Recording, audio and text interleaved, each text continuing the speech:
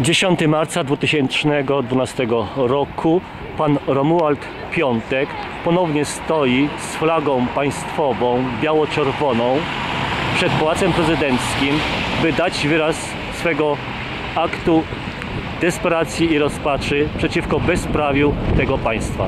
Panie Romualdzie, proszę, co pan chce przekazać? Rano nam uniemożliwiono mi spalenie flagi na demonstracji.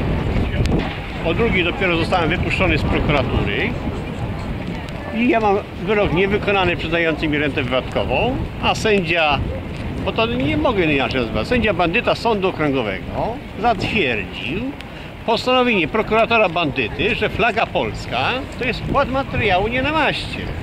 Jeśli to jest płat materiału nie na maście, no to ja będę ją palił bez przerwy.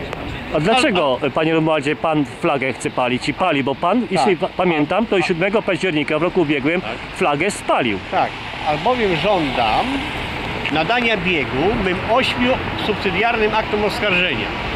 Tym trzeci jest przeciwko zdrajcom Seremetowi, Tuskowi, Komorowskiemu jako byłemu marszałkowi Sejmu. Kto tam jeszcze taki był? Komendant Główny Policji Mateusz, Rzecznik Praw Obywatelskich Lipowicz. Nic się do nich nie można dostać i złożyć skargę na pracowników, albowiem szefowie tych instytucji nie przestrzegają artykułu 253 KPA. Co ten artykuł mówi?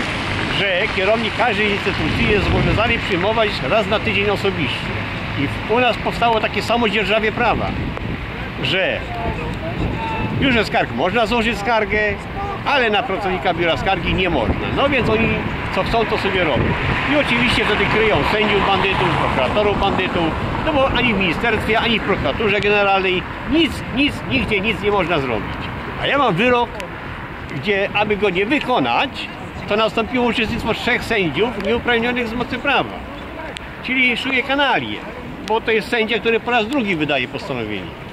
Panie Romualdzie, jest wiadome, że pan 7 października 2011 roku tutaj flagę w tym miejscu właśnie spalił. Tak, spaliłem. Jakie konsekwencje były tego? Żadne, albowiem ja żądałem wszędzie czysto tylko sprawcom przyczyn doprowadzenia mnie do palenia polskich flag, do znieważania państwa polskiego. Prawnie to jest zniesławianie, bo zarówno przy jednym, jak i przy drugim śledztwie odmówiono wszczęcia śledztwa przeciwko mnie. Czyli bo prokurator i sędzia uznał, że to jest płat materiału. O barwach biało-czerwonych. Tak, tak. I nie stanowią one symbolu... Jak dzisiaj zaznałem, to powtórzyłem. Tak jak kolega to określa, czyli to jest szmata, no. Jak inaczej to określić? No jeśli prokurator i sędzia nie dbają o polską flagę, a po to palę, bo ja inaczej nie mam wyjścia. Dzisiaj pan podejmował kolejną próbę. Tak. I jakie były efekty tej próby? No, zatrzymali mnie, jak polałem benzyną, żeby się lepiej paliła.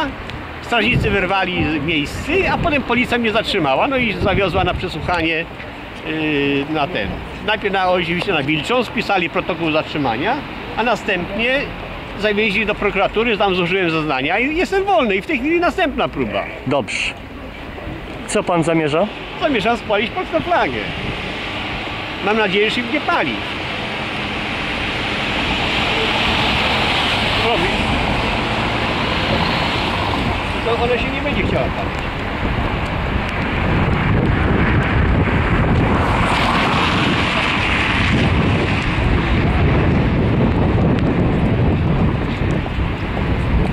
W tym momencie pan Romuald Piątek podpala polską flagę biało-czerwoną przed Pałacem Prezydenckim, gdzie obecnie prezydentem tego kraju jest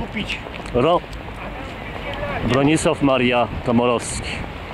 To według mnie wielka hańba i poniżenie dla polskiej władzy publicznej, dla jej organów. Mamy pecha. Sprzyja tej władzy pogoda, deszcz i niesprawna zapalniczka. Benzynę mi zabrali. No to jest szmata, no.